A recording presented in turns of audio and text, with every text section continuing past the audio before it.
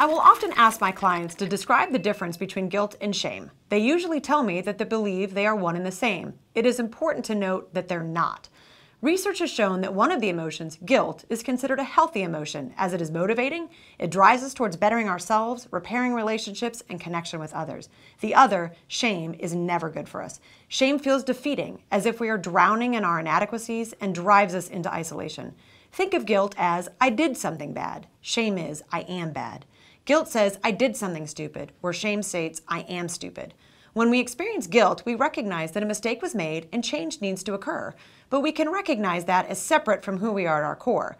If we have crossed the line into experiencing shame, our missteps have now become an aspect of our character, setting the message that change cannot occur and we are inherently bad or stupid, or worse, are unlovable, unworthy, or unredeemable. We can move out of the shadow of shame, and that is through being vulnerable and connection with others.